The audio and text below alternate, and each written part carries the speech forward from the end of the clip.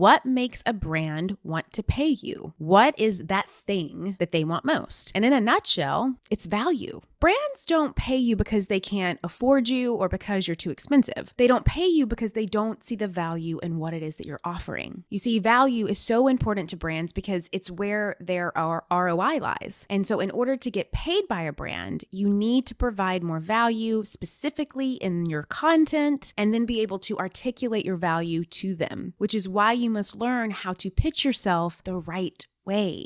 Now, on to question 2. Is it better to have a website or can I just have an Instagram account when beginning to work with companies?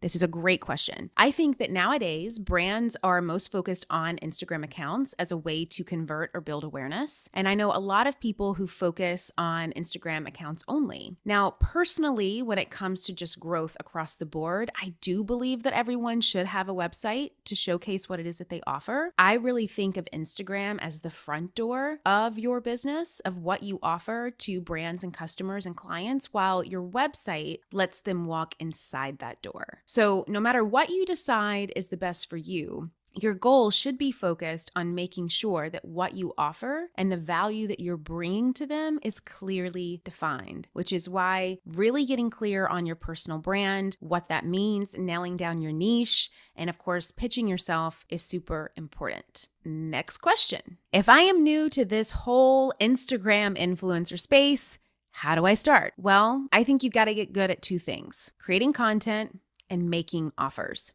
Creating strong content is going to be how to attract people to want to follow and work with you. That's how we do that. Making offers allows you to strengthen your sales confidence. And whether you want to realize it or believe it or not, we are all in sales, and we're really all in service-based sales because that's what we're doing here on the Instagram platform. I think that if we are coming from a place of service, really wanting to create content that matters, really wanting to serve in a big way, we are in service-based sales. And so focusing on both of these gives you the consistency that is needed for growth. You can make this happen faster if you follow a method or process that has already been effectively documented by a trusted expert or coach. So figure out a method or process, find a coach that you align with, figure out if they have a method or process for what it is that you want, invest in that, document it, and then all you have to do is essentially pitch what you want out into the world, which is why that is so important to create content and make offers and really nailing those down.